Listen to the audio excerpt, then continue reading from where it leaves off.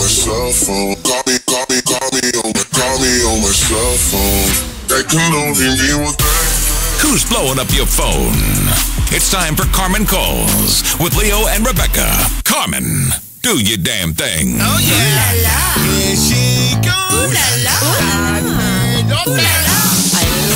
All right, it's time for some Carmen on this Monday morning. Yeah, she's dealing with her pet deposit and a cat. So that's what she's dealing with today. Oh, no, this is not going to be good. Great. Leo and Rebecca, I'm ready. Time to turn this sucker out.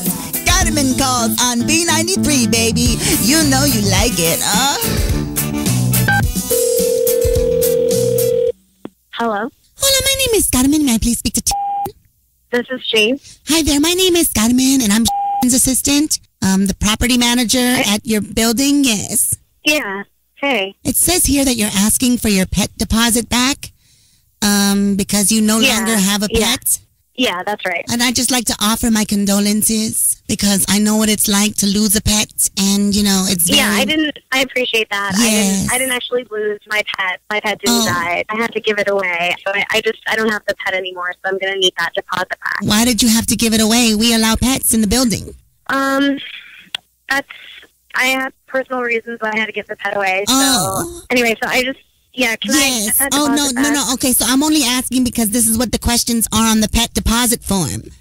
It doesn't matter if the cat is deceased or not. It was a cat.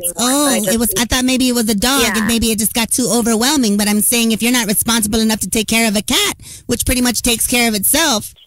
Excuse me. What does that say about you? First of all, please do not judge me and say that I'm not responsible. You have no idea what... No. I never said that you were irresponsible. I said that if you can't take care of a cat, maybe you're too irresponsible to even reason that I got rid of live the cat, by yourself, and maybe you should move back in with your parents. Hello?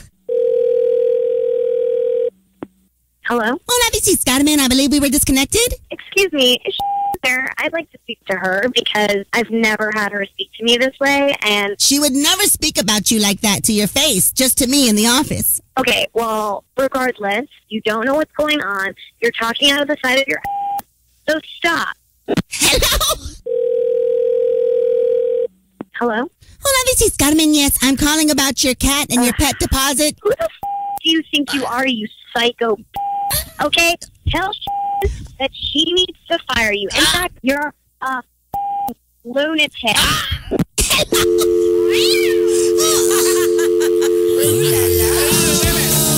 think I heard the cat. Yes! I heard the cat. The cat was there. What is happening? Wow.